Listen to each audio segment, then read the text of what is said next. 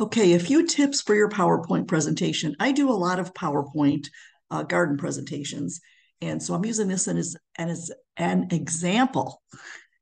Um, this first slide right here are notes that I have. You're going to do the same thing with your outline, okay? The outline slide is not supposed to show. So go over here to the slide, the outline slide in your case, right click with your mouse, and then click Hide Slide. And then when you go over here, the slideshow from the beginning, you could see it starts and it completely skips that slide. It's got the little slash mark there to remind you. So that's what you'll do with your outline. It is not supposed to show. Okay, I do not use the narration uh, kind of thing that you're doing, but I added one in here just for show, okay? I have another video that shows you how to add this in here. But just real quickly here, it will be an insert. It says record. You can use that if you like to. I've never done that because I just learned it this way and then went on to Zoom. But if you click on media here, yeah, go from there. I have another slide showing you how to do that. But when you're done recording, you get this little annoying thing in the way. Okay, there are a few things you can do with it. The easiest way is to just click it until you get the little hash mark thing, the crossbars, and slide it right off. And it will still work. It won't show. It looks silly like that, but it won't, no problem at all. Um, if you go to, you could also do things like hide links with that. So for example, you can't see this right here, but I have a link hidden, okay? And I've done this when I taught in the classroom.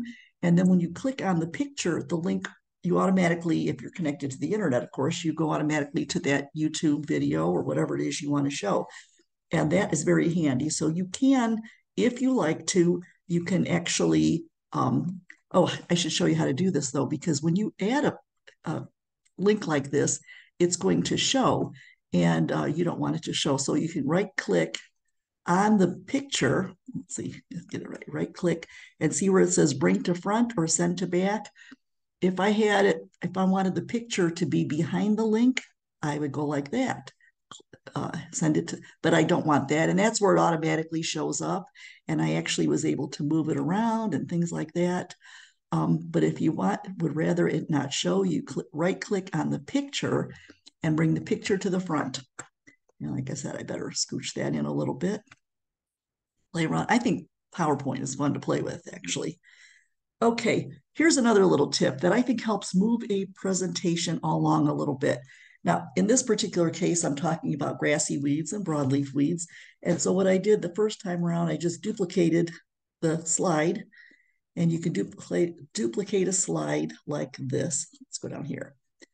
This slide, if you go in the bar here on the left-hand sidebar, right click on that slide and click duplicate slide and see you have another one. Now in that case, I don't want two of them. I'm going to delete it, but I did have two.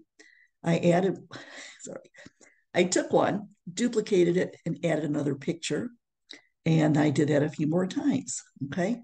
So now see what happens. Let's go to slideshow from the current slide. And you can see that as I click, it moves along from picture to picture. So you could talk about things and quickly go through your slides. And here's another place where I actually, yeah, oh, very good. That's actually a place where I chose to put that picture in front. Let's try sending it to back and see what happens. See, there you go. But I wanted to click it to the front. You can make things cover cover other pictures. You can make your pictures hide behind the text and things like that. Anyway, so if you are interested in having a PowerPoint session with me, or if you want me just to get online with you sometime and help, I'd be glad to do that. Maybe we could open it up to other students. Just let me know.